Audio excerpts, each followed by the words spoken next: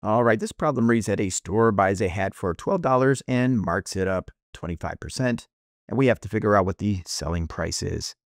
So the original cost of the hat is $12. So let us just go ahead and write 12 right here. And we know that this price is being marked up, so our price is going to increase. We're going to add a certain amount to 12. Now, the amount that we're going to add to 12 is going to be 25% of the original $12. Well, 25% of anything is just 1/4 of that thing. So I'm going to take 1/4 of these $12 and shade in that quarter right there. And we can see that $3 out of 12 represents 25%. So we could say that 25% or 0.25 of 12 equals $3. So we know that 12 is going to increase by $3, which is $15.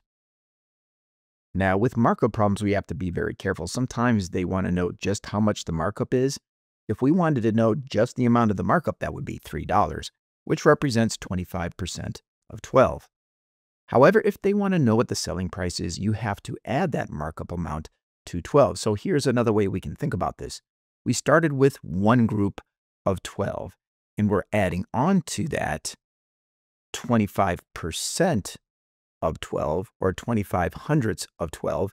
So if we combine like terms here, we could say that one group of 12 plus a quarter group of 12 is 1¼ groups of 12.